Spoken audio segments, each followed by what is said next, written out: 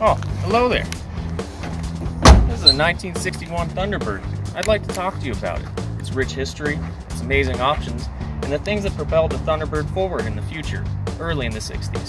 The 1961 Thunderbird was the third generation of Thunderbirds, after the square-body bird that had followed the 1955 original Thunderbird. The 1961 came stocked with a 390 V8, boasting 300 horsepower.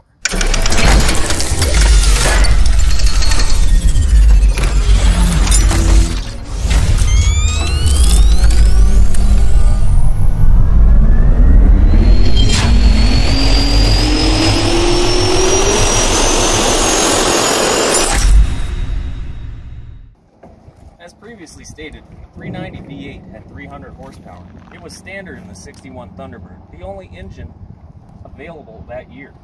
Secondary years, 62 and 63, would involve slightly higher powered versions of the same engine.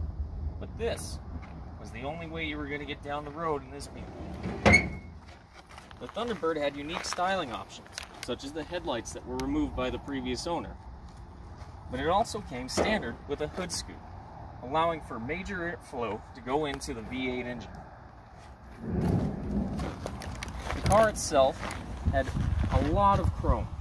On the front lip of the hood, a bumper inlaid into the body, and then along the fin that cascades all the way down.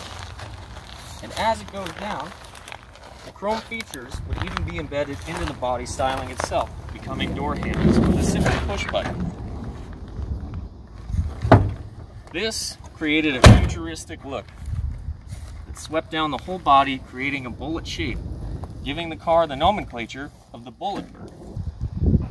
The fin itself carried all the way along the body, completing a sleek look, making a bullet shape, considering this to be a Bullet Bird.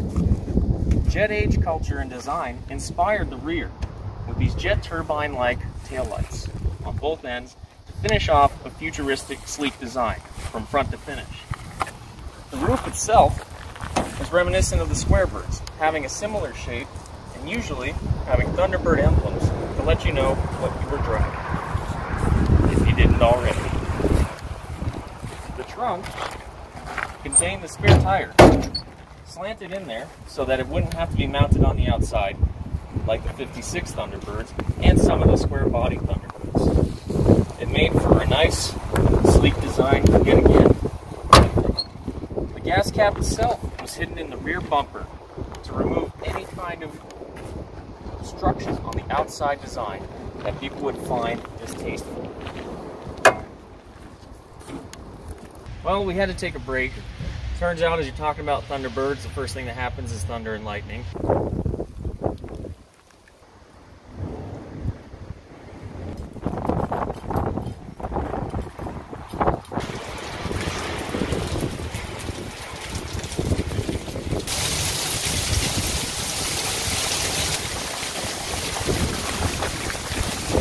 The Arizona monsoons are rapid and inconsistent. So, the car's a little wet now, but we're going to resume talking about this wonderful vehicle. The Thunderbird began its history in 1955, starting as a two-seat convertible, the first two-seat Ford since 1938. Largely developed to compete with the Corvette displayed at the New York Auto Show in 1953. Corvettes were developed to compete with the popularity of European sports cars. The Thunderbird was considered a personal luxury vehicle and opened the doors, making a mass-market segment. Though it's opinion only, the third generation of the Thunderbird is one of the better generations. The second generation, the Squarebird, was hideous in my opinion, and took away all the beauty of the first generation. Though, the second generation was one of the first unibody cars made by Ford, and they would carry on to that design with the third generation Bullet Birds. The third generation Thunderbird was designed and styled mostly by Bill Boyer.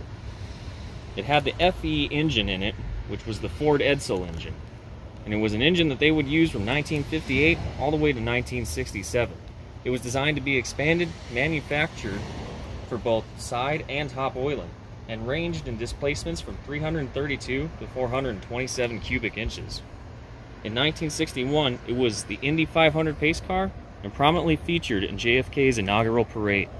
The third generation Thunderbird was built in the plant in Wixom, Michigan that was made for the production of the second generation T-Birds, Lincolns, and Mercuries. Several firsts for the automobile market came with the 1961 Thunderbird.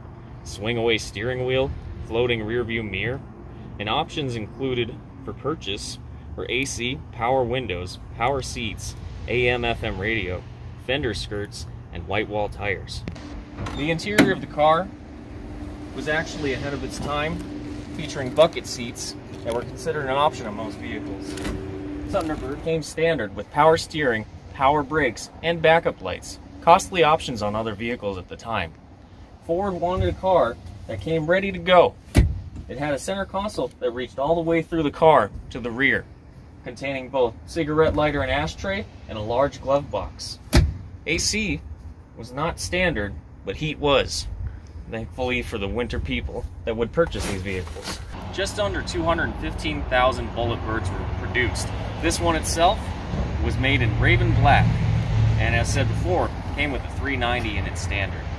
It had been built on Halloween Day in 1960, therefore alluding to the beautiful black color it will be again one day.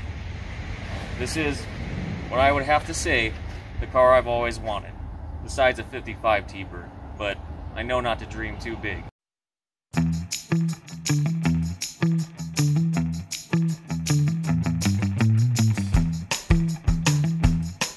Because it's getting kind of loopy. Oh, hi there. I'd like to talk to you about my new car. Very excited to show it to you. Its design was modeled after the jet age, giving the car the nomenclature of the Bullet Bird. Its predecessor being the Square Bird. As you come down the vehicle, you can see that the jet age inspired design. The jet engine turbine taillights cap off the futuristic look. The roof itself is similar to the Square Bird's roof. And the fin itself carried all the way along the body, creating an entire